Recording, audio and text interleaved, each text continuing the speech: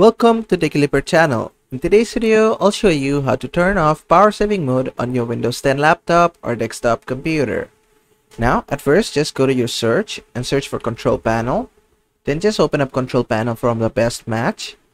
From here, make sure View by is set to Category. Then just go to Hardware and Sound. From here, just go to the Power Options. From here, you're gonna see your current plan. Mine is not in power saving mode, it's already in high performance. But for you to get it, what you have to do is just create a power plan.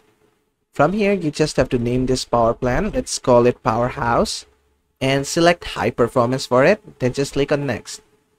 Then to turn off the display and put the computer to sleep, just set both to never and click on create. Then you have your new Powerhouse power plan. Just click on it. And from here, just click on change plan settings. From here, click on change advanced power settings and you're gonna get a lot of options here.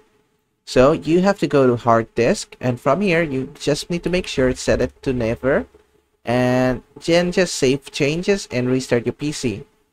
And basically that is how to turn off power saving mode on your Windows 10 laptop or desktop computer. I hope this video was helpful. If it was, please give it a thumbs up and don't forget to subscribe.